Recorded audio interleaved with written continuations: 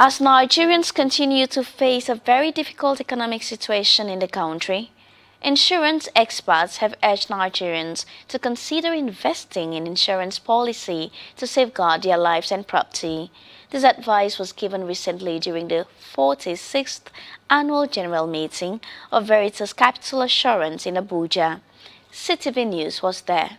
From various parts of the country, these stockbrokers, shareholders, and regulatory bodies are gathered here at the corporate headquarters of Veritas Kapital Assurance PLC for the 46th Annual General Meeting AGM. The AGM provided an opportunity for the insurance company to appraise her performances in the areas of profitability and payment of claims. We are putting strategies in place as the new policies of this new government come in place, and we identify the agri policies.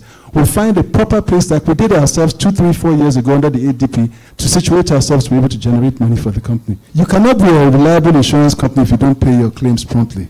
So what we are looking at as a company is to figure out what are the disruptive and unconventional ways we can face claims and the underwriting process. These are the things that we're looking at with regards to trying to change the way that we're approaching our insurance business. You know, modernizing our legacy landscape is what we really need to do. If we don't do that, we'll be left behind. So we're trying to run a leaner, trimmer, seamless process where it's incorruptible as much as possible, that can make sure that we guide against writing even premiums for businesses that will be unprofitable, to be honest with you. So those are the things we're looking at. The industry itself has issues of corporate care, climate change, connected underwriting. All those things are things that we're looking at as a company, and that's why we have the various committees that are looking at them. So we use that to enhance our strategy. Our strategy document is a live document. So if we come with a strategy document for the year 2023, and government changes, and government says, no, petrol is no longer subsidized, and government says, I want to collapse the exchange rate, that will have an effect on the business. So whatever strategy we had, for instance, for the year 2023 has been affected by the micro and economic changes that are being put in place by the government. It is incumbent upon us now to adapt and be nimble enough to now adapt our businesses to join that system and find a way to grow from it. We're also looking in the area of micro-agric. So in trying to diversify our portfolio, because Anchor Borrowers program, there's a lull in the Anchor Borrowers program. I'm not even so sure whether the next government, would, also embark on that program. So we're also looking at diversifying into micro-agric. So these are some of the things that we're doing. Some of the shareholders see the annual general meeting as an opportunity to advise Nigerians to pick up insurance policies to forestall loss of life and properties, especially in these difficult economic realities of Nigeria. With the kind of strategy that we have put in place this year, which we believe the results, even though the results are already coming in, but we believe that we will have stronger results next year, and so we hope that we will declare dividends next year. You see, because of the economic situation of the country, the people who are at the grassroots are the ones who really need insurance. Because you see, the people who are the wealthy people, people who are wealthy, right, they can still afford to, when they suffer losses, they can still afford,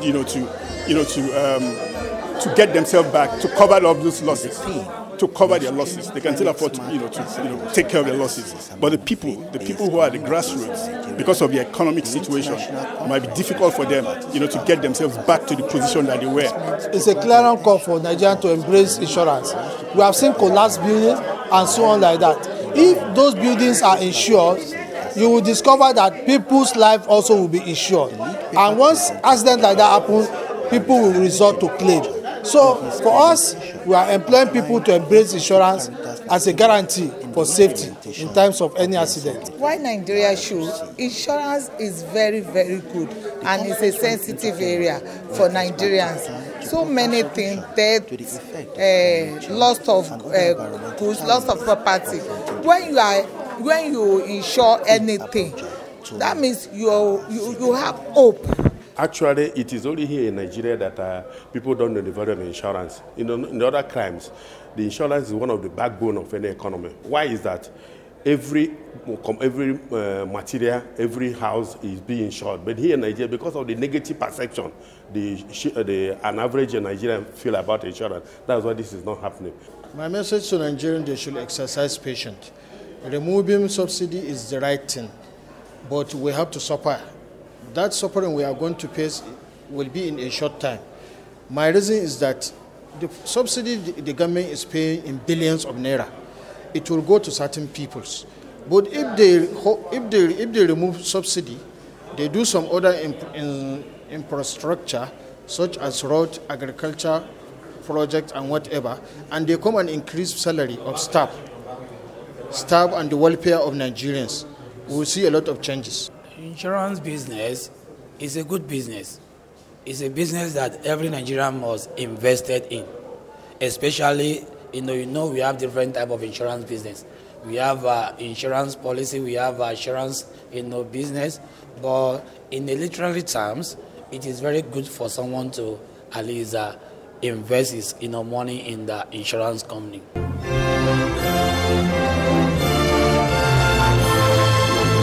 In Abuja, Tony Abba, CTV News.